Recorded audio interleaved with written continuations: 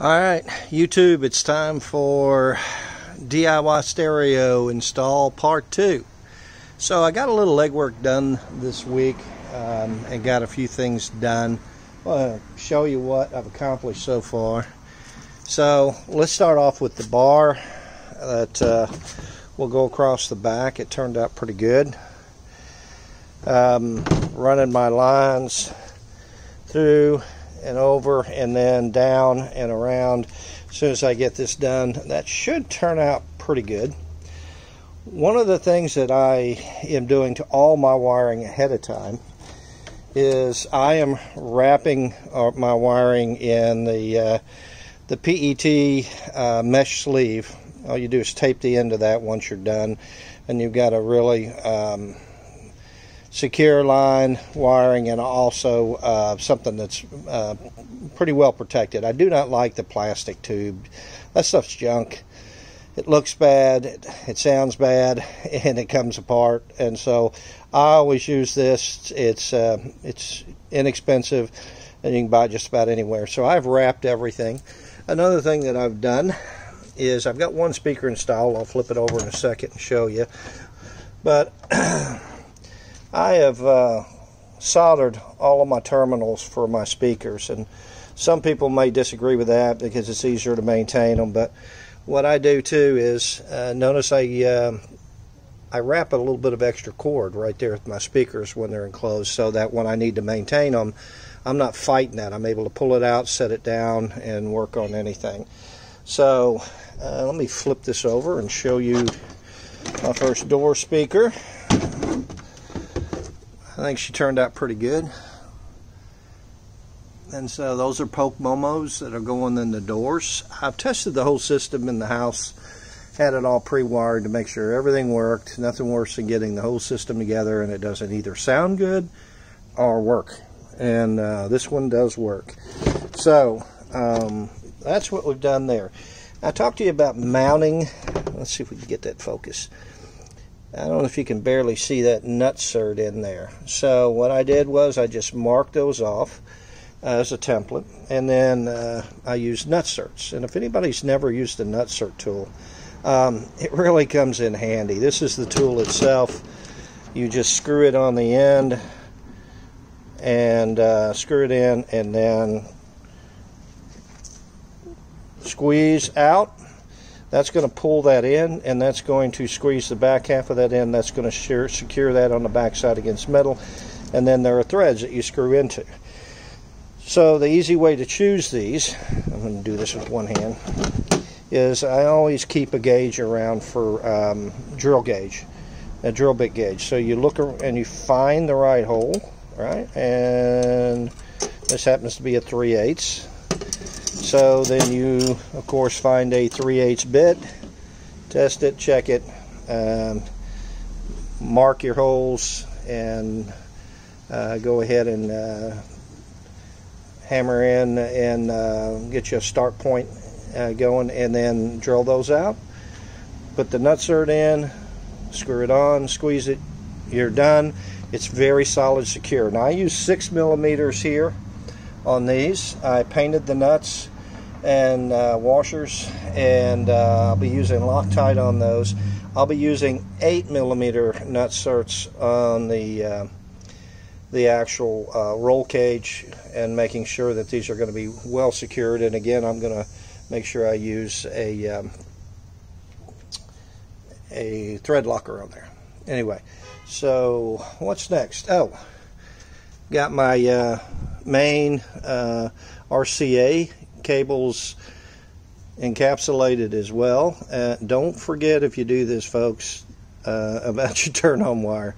That's your AC power wire that turns on your amps when it's connected. So I have forgot this more times than I can remember over the years when I've been doing this in my rides and stuff, and this time I remembered it. And make sure you got enough extra length to wherever that goes to. This Rockville really sounded good. The Toro amp, I think I've got to go to 2 amps to really get what I need out of those 2 subs. Tested the 2 subs last night. It's just not enough, so I'll probably go to the 2. I do have the second one there. And I'll be encapsulating all my wiring today. I'm going to go ahead and get my 2 door speakers in and get my hopefully get my top speakers mounted. So that way I've got all 4 speakers mounted today. And if I've got time, I'll go ahead and get the amps mounted in there. And so stay tuned. I'll update you probably on this video as well. Alright folks, got the first speaker in. 2 things I realized, which is really good. You do not have to take the door off to get these door speakers in, but it was a good exercise in knowing what's behind it for me. You are going to need to use the 1/2-inch spacer rings that you can buy pretty cheaply. I think they're like $7-8 bucks out there on Amazon, because if you do not, soon as somebody hits that door, you're going to bust a speaker, an expensive speaker. I would think that that's probably one of the reasons why the factory aftermarket speakers probably don't sound that great, because you can't put a quality one in without expanding into the cabin a little bit. The other thing you're going to need to do is, these are the factory screws that came with the speakers and the factory mounting clips.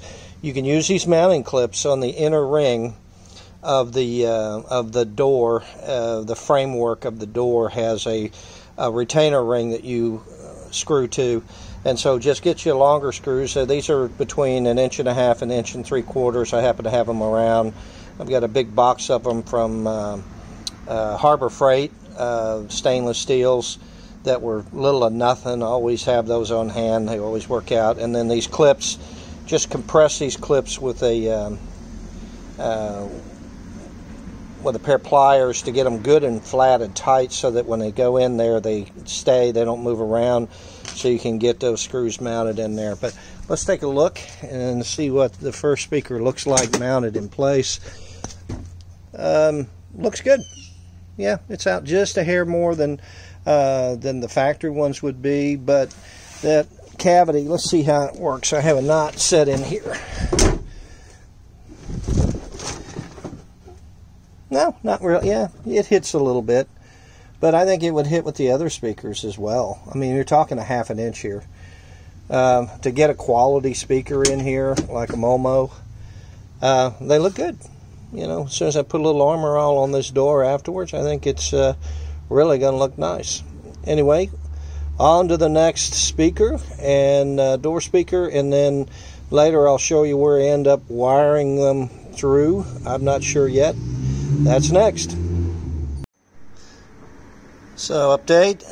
In order to use a jigsaw to cut out that hole on the other side, one of the things I didn't want to do is have that jigsaw go through with the longer blade. So I've marked the longest step I want to be safe with, and I'm just going to cut that off with a cutoff wheel. And so that's still going to work just fine, and that's going to allow me to cut that in. Alright, this took a whole 5 minutes. Used my little template that came with the speaker, cut out the cardboard around it, stuck it in there approximately. Used, if you haven't gotten these before, these Sharpie paint pens are awesome to mark things with. Mark the circle, drilled a pilot hole, and used Old Faithful Black & Decker here to cut that out as close to that circle as possible. I have squeezed my clips down, and then I'm going to have to unsqueeze them just a hair. And on the inside, you can't see this, I can't really show it to you, but there's an entire frame in here, a speaker frame built into the door itself with the proper mounting holes here. So they're going to match up to this speaker perfectly. This is probably all told about a 20-minute install when it's all said and done. I just made it hard, but it was good for me to see how to get a door apart and the inner workings, how these latches are working, all that stuff. So, you know, I'm glad I did, to make sure I did it right. So that's the scoop here, and we'll continue. I won't forget to wad up a little bit of extra cable in there and black tape it so that, again, when I need to pull it out later, you're not fighting this tight speaker hanging down. You're able to pull it out, do what you need to do, and take a door off if you need to. Alright folks, update. Got a single fuse running both my amps off of a single large fuse.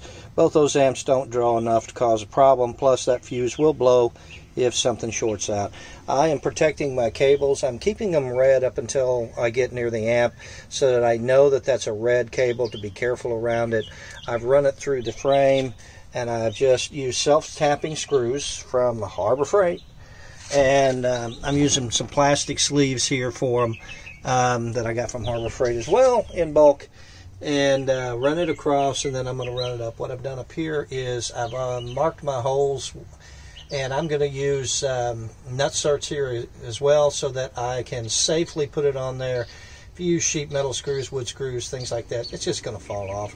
Or you're trying to bolt it from the back, it's a pain. But with nut certs, you have 4 nice screw holes that when you need to take that amp off, you just unscrew 4 screws and put them in with some Loctite, some light Loctite, so that they stay there. And now you've got a very secure place for your amp up there. So I'll show you when I get the nut certs done. Alright, let's take a look real quick. Looks like it's starting to rain on me. I'll show you how easy it is to put in a nut cert. I've already got this drilled out, but I need to get a little bit more. That's simple. Put it in, squeeze it, undo it, unscrew it.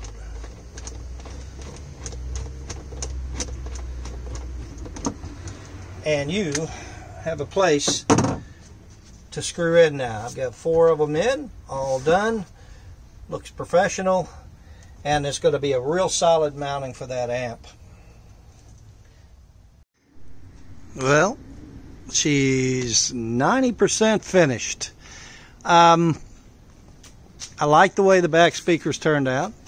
I can pivot them up and down, and they are bolted on strong. The zip ties just for the wiring. I decided not to run it through the tubes, but I kept them low so that I still have some good visibility.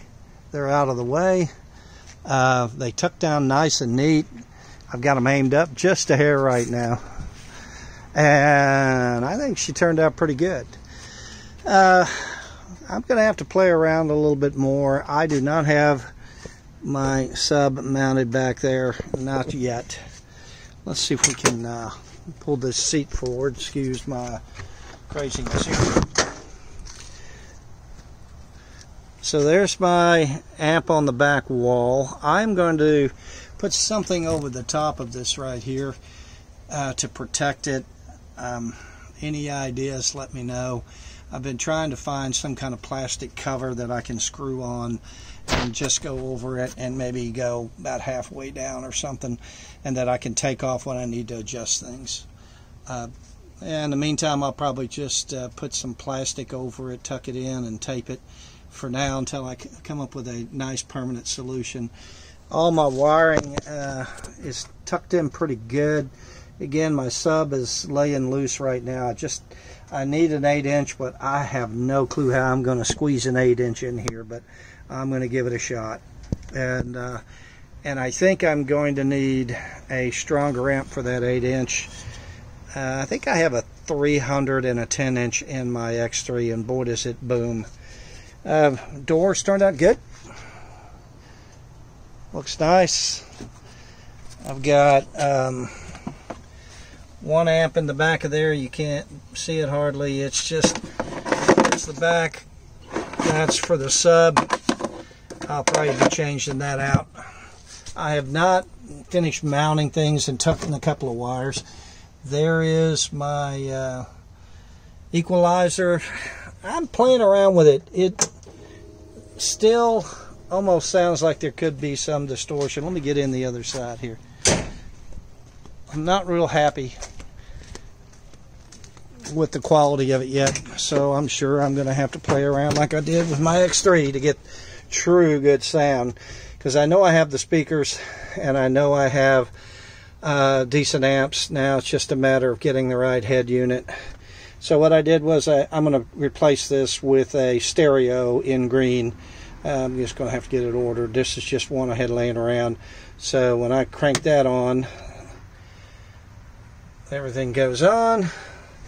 I don't know if we're going to get to hear anything or not. Again, I'll be drunk again. Alright, it's actually the next day. I got to playing around last night, dialed a lot of things in. I'm a lot happier now with it. I still got to do something about the sub.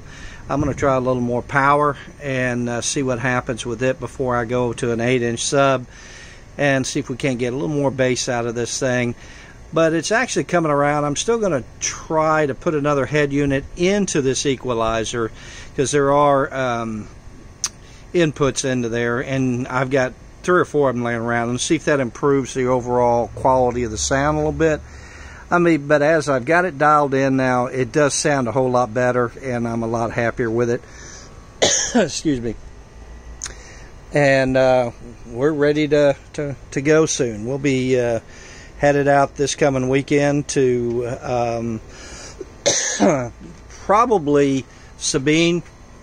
I've got a brother coming into town, so we'll take this in the X3 out. And I may try to haul out my Commander there because it is for sale now, and see if I can't get some bites on it.